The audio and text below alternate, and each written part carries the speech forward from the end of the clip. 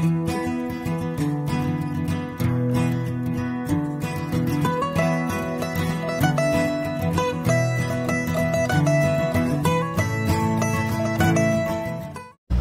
good afternoon. Welcome back to another episode of Trailer Trucking with me, Fate Trucking. You see the truck there in the background. We're getting loaded here in, you could consider this like northwestern Minnesota. We're picking up a load of frozen peas going to Stevens Point, Wisconsin. It's a one-day run. I should be there. I think we're about 5.5 hours away from Stevens Point. So let's go watch them load my truck.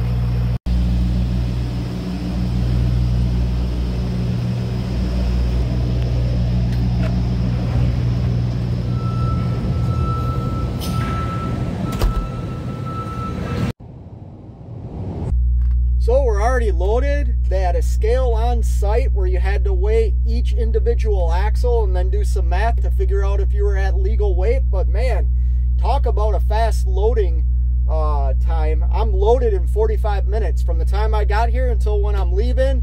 Paperwork in hand, already scaled. Let's get trailer trucking.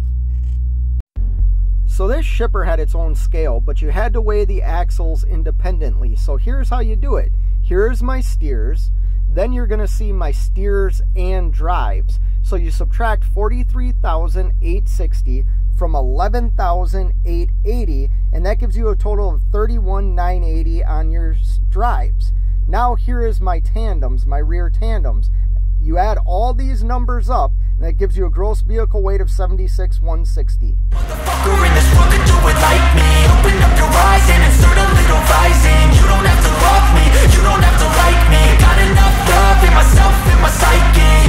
You should have the same in your brain nightly. If you wanna taste, bitch, you can fucking try me. If you wanna hate, bitch, you know where to find me. And if you go and hate this, you can fucking bite me. I'll be cruising in my lane fast, call it high speed. I've been working hard, yeah, I've been working nightly. If you think you'll win, ha, not fucking likely. I be taking shots, yeah, cold-blooded, icy. Watching numbers grow is what I call sightseeing. In the front row, run it up when they hype me. So let's talk a little bit about this load, because in no way, shape, or form was this load a home run. But there's strategy when you become an owner-operator. Sometimes you have to bite a bullet. You're not always going to win. Sometimes you're going to have to lay down a sacrifice bunt to put yourself in a position to come up next time and hit a single or a double or even a triple. And that's kind of what I did here. This load originated out of west of Sauk Center, Minnesota, which is a 150-mile deadhead for me. It is not a typical area I haul out of at all, but there was no freight in Minnesota yesterday or today. So I took what was available to me and understood what this load actually means to me. This load is my fuel for like the next basically 3 loads. And that's why I took it.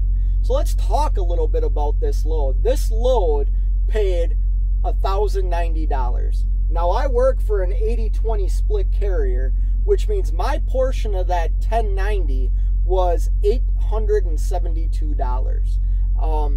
All miles on this load were 500. I had 350 loaded miles, which was a rate per mile of $2.74, but I had a 150-mile deadhead to get this load. So that really hurt me. I mean, that basically almost, that's almost 50% of the load was deadhead. You know, considering the loaded miles were 350 miles. So all in all, this load paid me $1.74 a mile. Now, why did I take it? Because you know what? It got me out of a horrible market. To be honest with you, for some reason, the freight market where I live and where I like to haul out of is drying up. I don't really understand why, but there's just no freight to be moved right now. So I came up, along with the help of my dispatcher, a plan to maybe lay down a sacrifice bunt and get me a load to a better freight market. So that's what I chose to do, and it set me up to hit basically a double tomorrow and then a triple. I mean, I got a couple of loads that are paying over $4 a mile. I believe that's very good for the current market that we're in.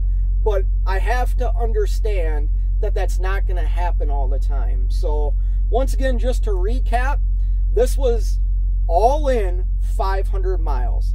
It originated west of Sauk Center, Minnesota, and came to Stevens Point, Wisconsin. There was a 150-mile deadhead involved in this, which leaves me my 80% at $1.74 per mile. But you know what? I understand, you know, and I'm in this for the long haul, and I understand not every load is going to be a home run. And you know what? I'm set up that I'm actually still profitable at $1.74 a mile. That's not what I want to haul, but I'm profitable at it. All my expenses are paid, and if I paid myself per load, I could pay myself something for this. So yeah, hope you enjoyed this episode of Trailer Trucking. Hope everybody had a great day, and until next time, you know what it is. Keep on trucking.